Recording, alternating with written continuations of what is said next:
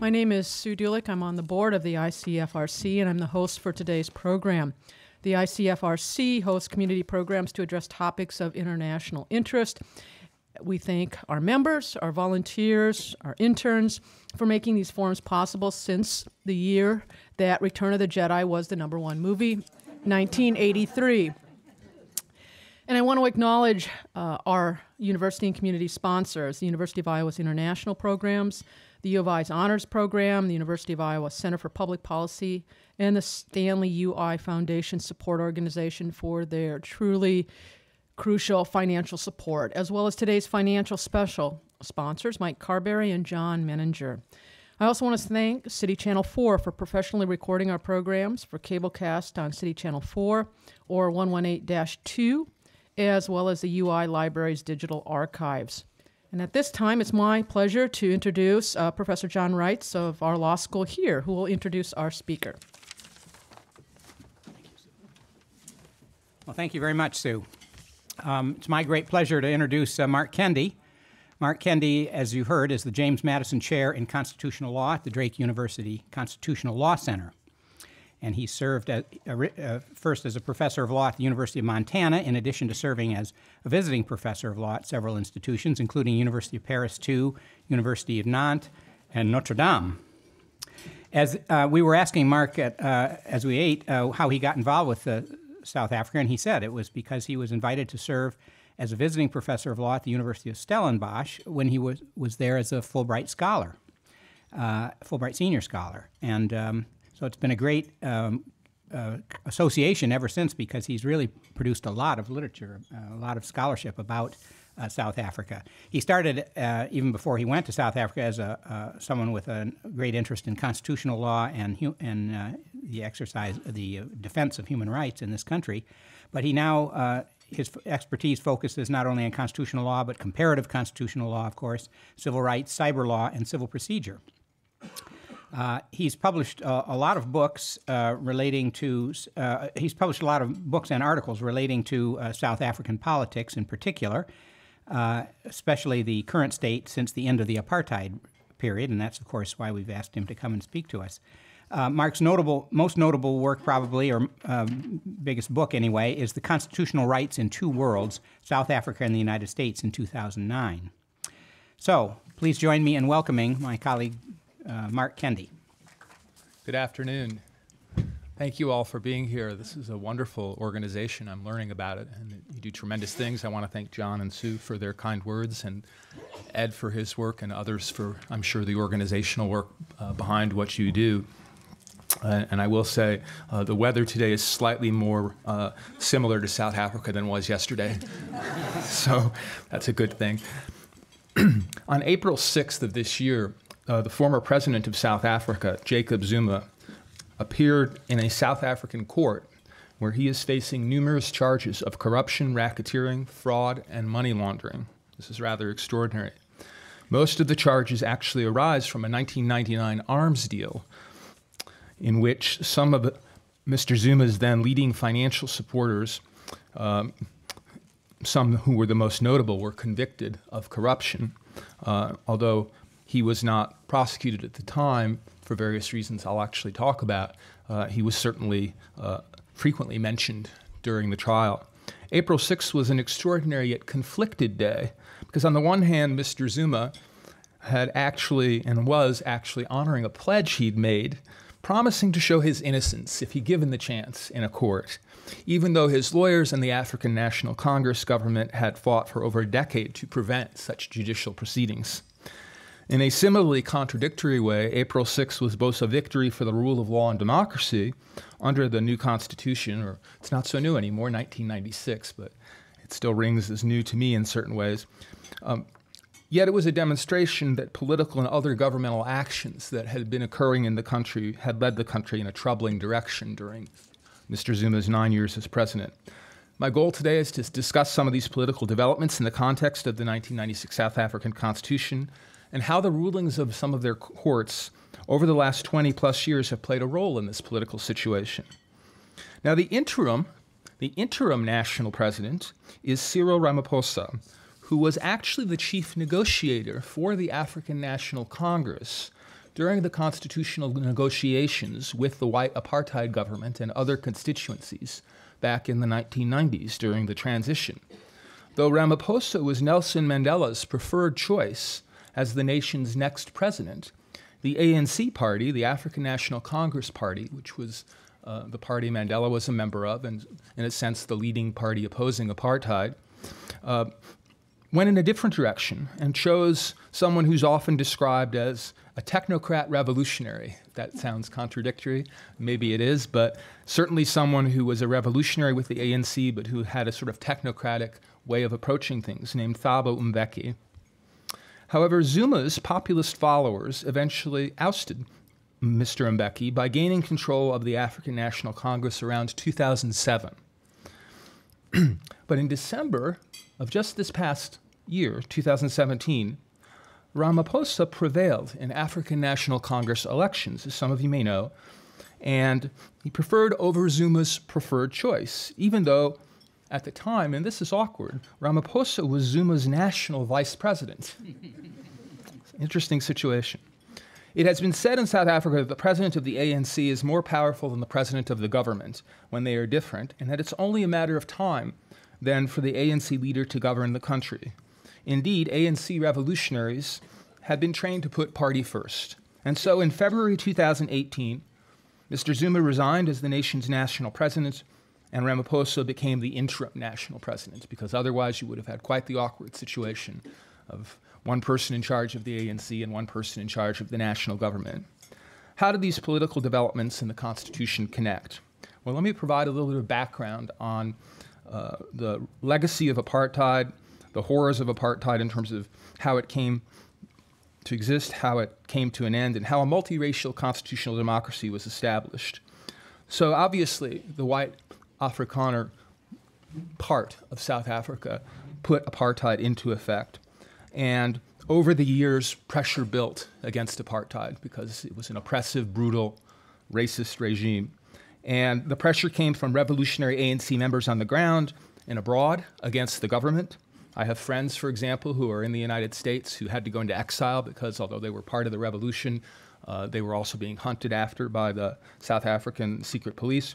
Pressure from other politicians and activists, international pressure such as the divestment movement, outrageous acts by the apartheid regime, the end of the Cold War, which I think was also significant. And all of these things, I think, eventually caused the white Afrikaner Nationalist Party to realize its days were numbered, especially given the potential catastrophic civil war that could have occurred, in which whites were vastly outnumbered, though better militarized. There's a book about this period called Anatomy of a Miracle. In other words, it was a miracle that a civil war was averted. It's worth noting that the Reagan administration labeled the African National Congress a terrorist organization and for years, and labeled Mandela for years as a terrorist. Back-channel negotiations, however, took place between Mandela and the government. And Mandela, who was, as you know, in prison on Robben Island, was freed finally in 1990 after 20 years, after over 20 years in prison. The white government unbanned opposing political parties, and several years of negotiations took place, mainly between leading elites of various constituencies. So you actually have a country that is grounded in a group that was oppressed and denied power for years, but the elites actually were the ones who initially started these negotiations, members of the elite parts of these constituencies. The key compromise was actually brokered by the leader of the Communist Party, Joe Slovo. The Communist Party in South Africa is quite an interesting entity and has close relations with the African National Congress. And it was truly a compromise, as the former white National Party leader, Mr. de Klerk, served one term as co-vice president with Mr. Mbeki under Nelson Mandela. Mandela was the nation's first democratically elected president. An interim constitution created in 1994 provided general elections, or provided general directions for the elections that resulted in Mandela's becoming president, and for the establishment of a constitutional assembly that was then deemed to be required to draft by 1996 a so-called final constitution. This constitution was supposed to be fundamentally transformative, and it contained sections also, and was supposed to contain sections also designed to show that South Africa belonged to all the people, not just people who were black, for example. The term Ubuntu gets used often in the context of South Africa, an African term sort of meaning social harmony. And this was sort of the ethos that was in part brought to bear with regard to these negotiations. We're not trying to kick the whites out of South Africa. That's not part of what we're doing here. Let me discuss a few of the more transformative components of this constitution. It has 11 official languages, believe it or not, although Zulu is the most commonly spoken nationally. In business and law, English and Afrikaans are actually still dominant. The country was called the Rainbow Nation, in part because of all these languages. Unlike the US Constitution, which has no interpretive instructions, the South African document specifies its rights provisions be interpreted generously and purposefully. There's no room for conservative originalism here. It contains a lengthy and specific list of human rights protections that make it among the most progressive in the world. These include rights to unionize and endorsement of gay rights and numerous other forms of equality. A list of socioeconomic rights, including housing, healthcare, and education. Rights for children, rights to reproductive freedom, and authority to institute what we call affirmative action. The courts actually enforce these explicit affirmative socioeconomic rights that are in the Constitution, and that's unlike really anything comparable in the US. The Constitution continued the Truth and Reconciliation Commission, which some of you may have heard of, which has become famous as an exemplar of restorative justice, though the story, as always, is a bit more complicated. Moreover, the Constitution pronounced that the court should examine foreign law decisions on difficult rights issues.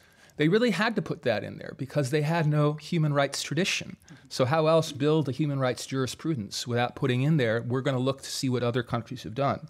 This is a question heavily debated in the United States, where our Supreme Court has a great division as to whether it's appropriate to look at foreign decisions on constitutional matters. Harvard Law School professor Cass Sunstein has suggested it's certainly one of the most important constitutions ever drafted, and there was significant foreign input into the process. For example, the rights provisions draw heavily from the Canadian Charter of Rights and Freedoms, and the structural provisions of the government draw heavily from Germany. The new constitutional court that was created early on acted rather courageously. The court was given the real job of approving the legitimacy of this final 1996 Constitution before it became official. And the court actually used that power in one of its first decisions, I'm not making this up, to invalidate the Constitutional Assembly's first proposed new constitution. This is, again, rather unusual. They found that it did not comply with 34 fundamental principles that early negotiators had agreed upon. Only after the Assembly made some changes did the court approve the Constitution in 1996. The court has 11 members who each generally serve 12-year terms. So unlike our court. The first constitutional court was mostly white, but was made up of heroes, indeed legends of the anti-apartheid movement. Albie Sachs was among this group. Some of you may have heard of him. He was subject to an assassination attempt during the period of opposition to apartheid, for example. Now, the court is more representative of the nation. The Bar Association has been evolving, though diversity in the judiciary is still an issue. The court also struck down the death penalty early on as unconstitutional, even though public opinion supported the penalty. Okay? Public opinion in South Africa supported the penalty because of a huge crime problem. Indeed, that problem, the AIDS epidemic, the wealth gap, and corruption have been issues since the start. And in fact, just this week, the New York Times decided to make my point for me by publishing this article that some of you may have seen. It's an investigative piece called "They Eat Money." Literally, that's what it's called. They eat money. How Mandela's political heirs grow rich off corruption. So corruption is a problem in South Africa. It's important to note it says political heirs, not family heirs. So I do want to make that clear. The court is most internationally famous, perhaps, though, for its gay rights and socioeconomic rights decisions. In the latter area, it has forced the government to reallocate resources, especially in the housing area, try to make sure that the millions of squatters in the country had some rights to water, sanitation, shelter, electricity, and perhaps eventually small homes. But the wealth gap is the widest in the world. The wealth gap is the widest in the world, despite a growing middle class of blacks and despite the strongest economic infrastructure in Africa. South Africa has a population, just to give you context, of over 50 million, 80% black, 9% white, and 9% with what's called colored, which is not considered, for most South Africans, a derogatory term. It means someone of mixed race. During Thabo Mbeki's presidency, the president after Mr. Mandela, criticism of the ANC grew. The honeymoon was over. Mandela was not immune from criticism, but somehow he had an almost saintly quality that saved him from some criticism. Mbeki's most disastrous public position was that the AIDS epidemic, this was the position the government took, late 90s, early 21st century. The AIDS epidemic was not caused by the HIV virus. Thus, the drug cocktails stopping the disease's progression among individuals internationally were dismissed for years in South Africa. In fact, at one international convention where scientists were showing various chemicals and other ways of treating AIDS, South Africa's table consisted of African herbs and allegations being made that HIV/AIDS was a virus concocted in part by whites as a conspiracy against blacks. So this was not the high point, in fact, really the low point of the Mbeki presidency. Mr. Mbeki also alienated ANC supporters by coming across as elitist, relatively unconcerned about the poor, and ineffectual overall. Although in terms of the economy, some progress was made. He did alienate some others by supporting Robert Mugabe in Zimbabwe. These failures opened the door to the successful challenge from the populist Jacob Zuma in 2007. Zuma had a Zulu background, unlike many of the elite within the ANC who had what was called a Xhosa tribal background. He was a polygamist, and he preferred rousing political rallies to hard policy discussions. But Zuma had served hard time on Robben Island with Mandela and as the ANC's director of national intelligence. The problem was that Zuma and many other ANC members could not resist the spoils of power once assumed. So Zuma's political and other activities were marked with scandals. I've mentioned the arms deal, where one of his closest financial confidants was convicted, and where much of the evidence seemed to implicate Zuma too. Second, the ANC-dominated parliament disbanded the Scorpion Prosecution Agency. Doesn't that sound like an impressive prosecution agency, the Scorpions? And they were impressive. They had aggressively fought corruption as best they could given these circumstances. But they were disbanded in 2008 with the support of the ANC. Zuma was prosecuted for rape and was acquitted despite very troubling facts. Zuma spent hundreds of millions of rand, dollars. At the time I was there, the rand was 6 to $1. It's definitely not worth as much anymore. It's declined in value substantially, on improvements to his mansion that were supposedly for security purposes, but were actually for things like a new swimming pool. And then he resisted repaying the monies when essentially ordered to do so. And then fifth, he was apparently and has apparently become the pawn of the Gupta family, which is the subject in great length of this New York Times article, a wealthy Indian family in South Africa that used its influence to get favorable contracts and cabinet appointments while supporting Zuma. This has been called state capture. So everywhere you read the journals about South Africa these days in the newspapers, there's a lot of talk of state capture. And sixth, there are huge amounts of corruption at the local levels involving the ANC, which again, the New York Times article from this week gives specific examples of one area involving local corruption. Zuma also criticized the courts repeatedly as having a vendetta against him. Now, part of the problem is South Africa is what's been called a dominant party democracy, a dominant party democracy. Parliamentary elections are free and fair, yet the ANC has the only chance to win nationally. And I really do think this is part of the legacy of Nelson Mandela, what the ANC did over the years, etc. Recent local elections suggest this may be changing somewhat, but not dramatically. The major opposition party, the Democratic Alliance, only has significant power in one province, and though it is a diverse union of apartheid opponents, both white and black, it does not resonate support with the larger black population. A series of court cases, though, has helped fight ANC corruption. For example, the Constitutional Court rejected Zuma's appointment of a national prosecutor who was viewed as fundamentally dishonest given the person's false statement in various important contexts, such as hearings. Imagine that. Imagine the Supreme Court throwing out one of the cabinet members of Donald Trump. So this is a court that is not afraid to be activist. This particular individual was assessed by the court as just not appropriately qualified. And that was the loose language of the Constitution that was viewed as enough language to justify the court saying he can't serve in this position. The court invalidated new prosecution mechanisms established to replace the scorpions because of inadequate independence from the executive branch. In other words, this new entity was not sufficiently independent. Moreover, in 2016, the nation's brave female ombudsman, Thuli Madonsela, issued a key report that Zuma be subjected to a fuller investigation on his activities and on allegations of corruption, given the large amount of evidence in this area.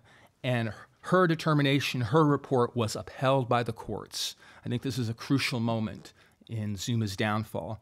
Further, the perception the state had been captured by people like the Guptas had taken hold. It had taken hold among the populace and undermined his appearance as a populist. If he's taking money on the one hand and saying, I'm helping the poor on the other, that's not a good deal. After tenacious lawyering by the Democratic Alliance and others, audio tapes were also obtained around 2016, helping to show why the potential prosecution, and this is amazing that it goes back so far, but audio tapes were obtained around 2016, helping to show why the potential prosecution of Zuma for the 1999 arms scandal, where his colleagues were convicted, why that prosecution was eventually stopped. And these tapes, we don't know all the details, but apparently they're not favorable. These good governance, what I call good governance and what the South Africans call good governance statutory and constitutional provisions have not received nearly enough praise internationally compared to the more colorful human rights provisions I've talked about. Then, this December, we've already talked about that, the ANC had a party election. Zuma was no longer eligible to run due to term limits. Although the election for his replacement as national president was 2 years away, so there was a gap in terms of the ANC versus the national government timing. His favored candidate was one of his ex-wives, who had impressive credentials and would have been a powerful example of Africa selecting female leaders. But most believe her connections to him hurt her. Has that ever happened before? And that in the end, the other candidate, Ramaphosa, came across as the person who could best save the party in the upcoming presidential and other elections. Again, looking back on Ramaphosa's career, longtime ANC revolutionary, longtime person involved in the negotiations with whites, etc., but someone who was certainly viewed as Mandela's favorite. Ramaphosa won the party presidency in a close election, despite the fact he had become an incredibly rich business person after leaving politics. But there wasn't much evidence that stuck to him with regard to his becoming wealthy through corruption. That's probably the key. And there was a massacre that occurred, a great tragedy called the Marikana Massacre, in which 30 miners had been killed. And he had made some statements that weren't very wise, but he was able to successfully backtrack from those statements, act responsibly, ran on an anti-corruption message as well as a boost the economy message, given his business experience that he had obtained. So it then became obvious that Jacob Zuma and Cyril Ramaphosa could not co-govern the nation. Zuma national president, Ramaphosa president of the ANC. And eventually the ANC executive committee called for Zuma's resignation, as I've already talked about. The ANC, in certain respects, in South Africa, it must be realized, some have said, is more powerful than the government. It's also important to mention that the Constitutional Court, at the end of 2017, issued a decision ordering Parliament to establish a procedural framework for considering Zuma's impeachment, were he not to resign, given some of the allegations that had been made against him and given Parliament's previous failures to act strongly. Again, a rather extraordinary decision for a court to order the Parliament to put into place procedural mechanisms to perhaps engage in impeachment proceedings. Now, ironically, much of the court consists of Zuma appointees. Consequently, in February of this year, Zuma resigned. Ramaphosa made various announcements on the anti-corruption theme, and national prosecuting authorities reinstituted. National prosecuting authorities reinstituted the 1999 corruption bribery charges against Zuma, which is what he appeared in court for on April 6th. Charges related to these 1999 corruption and bribery allegations related to this arms deal. Thus, in the end, I think the Constitutional Court, the Constitution, ombudsman-like figures, other entities like the Ombudsman, and other courts have played a crucial role in enabling South Africa to potentially get back on the right track. But what is going to happen next is unclear. There is more hope now, as I've mentioned, with regard to Ramaphosa in terms of getting on the right track. The rand's value, though, did decline under Zuma. The economy declined. Zuma also fired an internationally respected treasury minister, and the poverty issue and the wealth gap remain. To his credit, and somewhat ironically, Zuma made some real progress on the AIDS issue. Not really on crime, but on the AIDS issue, and he deserves credit for that. Indeed, there were several, but on the crime issue, there were several horrific incidents of violent xenophobia during his tenure that cast doubt on his administration as well. It's still not clear how far Ramaphosa will go in prosecuting Zuma. It's still not entirely clear. They are still co-revolutionaries, in a sense, in terms of their legacy and their history. Ramaphosa has cut a deal allowing Zuma to use taxpayer funds to pay for Zuma's legal defense, since many of the alleged Zuma illegalities had a connection to government actions. Cynics have suggested this means Zuma will just drag out any prosecution without limit, since he has this source of money to rely upon. Some have said that Ramaphosa will not stick with this agreement, and so we shouldn't be so critical, but it is an interesting development. Some have even said it's technically illegal under statutory and constitutional provisions. However, or maybe not however, but in addition, Ramaphosa also recently dispensed Zuma to a region of the country to help the ANC prevail in some local elections. So it's a very complicated relationship. And Zuma's lawyers are arguing the prosecution itself is illegal given the time that has elapsed, the bias in the press. Although I think given the court decisions on this issue that seem to indicate that something should go forward, that they're probably not likely to succeed. But whether they succeed in dragging this out is another question. The other interesting thing that's going on in South Africa is I believe resistance is in the air. The last time I was there a couple years ago was the day student tuition protests literally broke out throughout the country. An announcement came from the government that tuition was going to be increased for students who had largely thought in many ways they wouldn't have to pay much, if any, tuition for public. This is higher education at the university level where this was occurring. And I was literally there the day where we were told we weren't sure we were going to be able to have a meeting. I was with a group of people with a particular official because the official was afraid one of their particular friends might be put in jail because they were protesting. And these were some of the largest protests that have occurred since apartheid. So as I said earlier, or I'm suggesting, there's some resistance in the air there. Not just these student protests, but there have also been public protests over inadequate public services, unemployment, the continued poverty, the corruption, etc.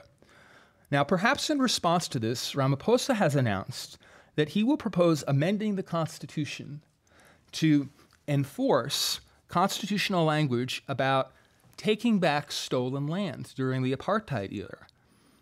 Now, that part of the Constitution was very carefully drafted to have a compensation provision, a little bit like the takings aspects of the US Constitution. But the proposal is to amend the Constitution to remove the compensation part. This is very much something that caters to sort of the populist component of the ANC, and it would solve a problem in that the land reform movement there has been very slow and is one of the major sources of frustration among ordinary people. It's not clear, however, that Ramaphosa means this. It's not clear this perhaps isn't just some political statements which will be pushed to a certain point but then will bog down. Ironically, this proposal created a diplomatic dispute with Australia. How does that happen? Well, Australia has a controversial national minister who recently he issued an invitation to supposedly besieged South African white farmers who might lose their land to move to Australia, while Australia turned some refugees of color away, as some of you may know. Another problem is both Mandelas have now passed, and Bishop Desmond Tutu is sick. Thus, the senior statesmen are not as present to influence the nation. So the country could go in positive or negative directions. There is hope, I think, with Ramaphosa in ways that did not exist with Mr. Zuma, particularly given the duration of Zuma's time in office. But solving the nation's problems will be complicated because fixing some could exacerbate others. Thank you. Well, I'll just start with the top one. Mark, it seems that the court's autonomy is paramount to the ability to keep peace in South Africa. How secure is the court's autonomy? And what's the role of the press in all of this?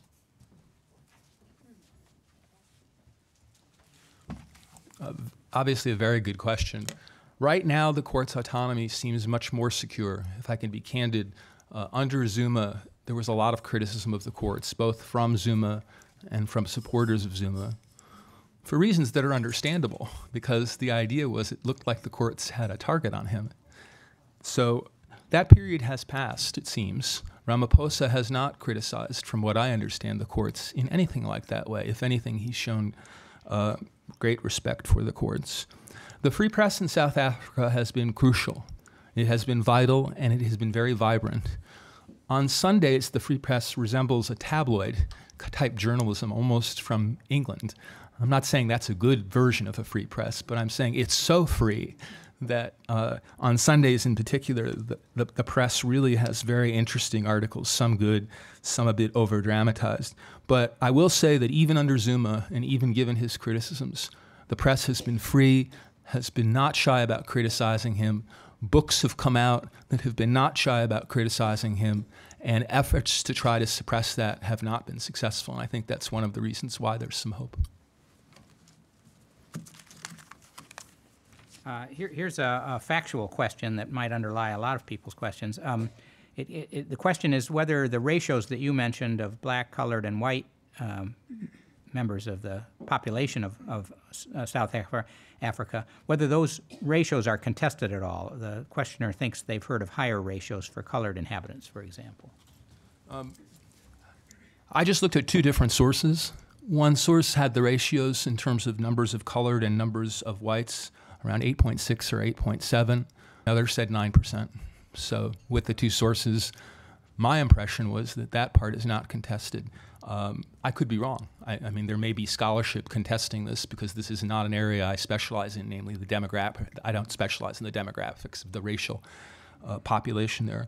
I will say one thing that has occurred since the demise of apartheid is brain drain.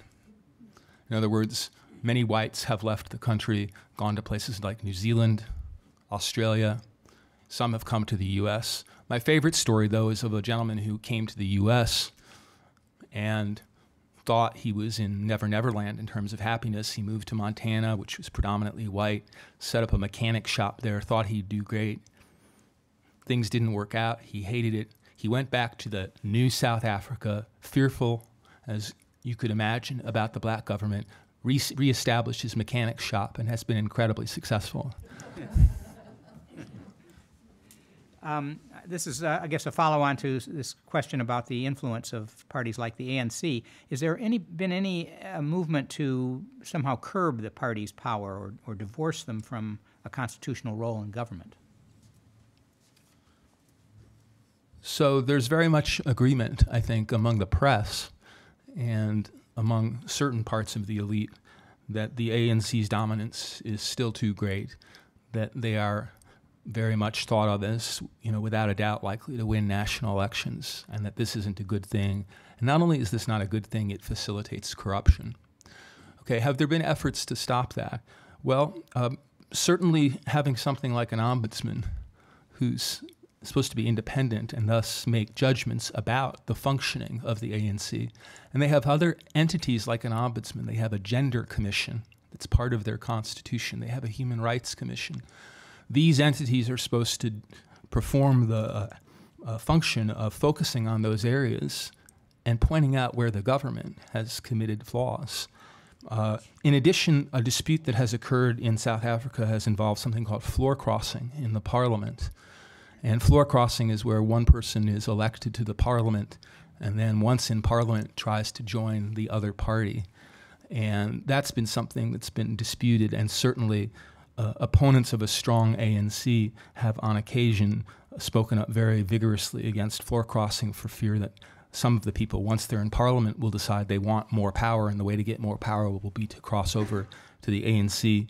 There are counter-arguments there, but there really haven't been systematic changes looked at in a way that would take away this level of popularity, and to do so would be interesting because you'd run into some elements of trying to do that which would be potentially anti-democratic. So at this point I'd have to say not as much as we would like, but there would be some danger, and that's what I tried to hint at the end, that some of the solutions create more problems. You make it harder for the ANC, do you then make it less democratic? Those are the kinds of trade-offs you have to think about. Here's a really tough question. The questioner notes that inequality over land ownership and the general lack of land reform has been a big problem in post-apartheid South Africa. The question is, how could large-scale land distribution in South Africa be carried out in a constitutional manner? Is it at all feasible? I confess to thinking it would be difficult to do under the current constitution. And given, I think, some of the basic facts, which are that South Africa has decided, for better or for worse, and this is a very important decision, that it does want to be a multiracial democracy. When blacks gained power, they did not want whites to leave, for the most part. There are exceptions, of course. But I think for the most part, there was certainly Mandela, there's no doubt, and some of the other leaders. There are factions of the African National Congress. There's actually a party that's broken off from them called the Freedom Fighters that are more radical and that take a view that that kind of widespread land distribution could be done if you elected a parliament of freedom fighters.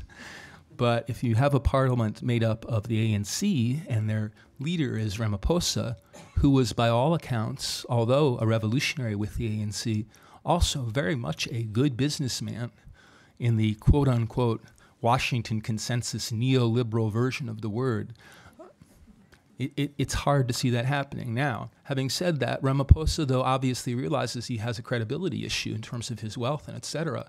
And so this proposal to allow for removal of lands without compensation, if it went forward, would allow such a thing to potentially occur. But I'm somewhat skeptical that he's going to push that all the way through. So. One of the questioners wanted to note that my colleague Adrienne Wing at the UI Law School was very involved, and she's currently the head of the UI Center for Human Rights, has spoken here several times, I think. She was involved in the creation of the South African Constitution. Are you at all familiar with the role she played? So, yeah, I've gotten to know Adrienne over the years well, and she was involved even earlier than I was, and that's a great thing. But I do have a great story to tell. The first time well, not the first time, but one of the first times I was traveling around South Africa after being there, I arrived at the same conference, and Adrienne was going to be speaking at the conference, and so was I. We were put in a dorm. This is just a story, but I think it's kind of cute. We were put in a dorm room because those were the spare rooms they had, and the rooms were fine. I locked myself in my own dorm room, couldn't get out, and Adrienne freed me. So to this day, I view Adrienne as the great liberator. I have one question myself as the part of the host here. I'd like to note that Professor Kende and I have both just been at a conference, a very excellent conference that his center put on over the weekend at Drake on the question of democracy generally around the world and whether it's threatened. We talked a lot there at that conference about the problem of dominant parties and dominant characters, dominant political actors, and the question of populism as well. So I guess I'm wondering what you think about how South Africa fits into that, and I'm particularly wondering, is the populism that you've mentioned, that Zuma, for example, exemplified, is that really the same kind of populism, or is that more just the very strong identification of many of the blacks with the black liberators? That's a great question, and it's a tough one. Let me try to answer it in a couple ways. So obviously, this is such a well-educated group. In Eastern Europe right now, we have some things going on that are rather difficult. In the Czech Republic, Poland, Hungary, but not just in Eastern Europe, Venezuela, we have leaders who are elected democratically, it seems, but then use the democratic process in ways, it seems, to restrict freedom. And many of them have populist mentalities, certainly in Hungary, the appeal to nationalism, the appeal to the great Hungarian tradition. I know a little bit more about Hungary because my family is actually Hungarian. To compare that to South Africa, I think might be a little bit unfair to South Africa. I mean, let's face it, South Africa underwent all of these years of apartheid. The idea that blacks would not be proud and excited and, in a sense, support a populist, I think is perhaps something that would be unreasonable to expect, nor is it necessarily a bad thing that there was a populist leader. I just think this particular populist leader was corrupt. So I don't think it's quite the same thing. Having said that, there are elements that are similar, but I think this particular populist leader's corruption does make it more problematic. We now conclude our program, and before we actually give a round of applause to Mark Kende, when we were talking here, I asked, because I assumed he was here to do something at our law school, but in fact, no, he just drove over from Des Moines last night just to speak to us. So with that in mind, let's give him a big round of applause.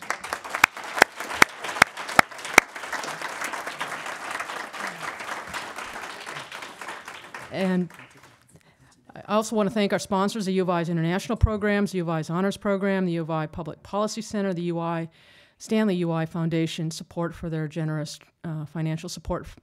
Now also today's special sponsors, Mike Carberry and John Meninger, and as always, thanking City Channel 4. And Mark, one last thing. And we all know the joke. We want to present you with the highly coveted Iowa City Foreign Relations mug. And thank you very much for coming. Thank you very much. I appreciate it.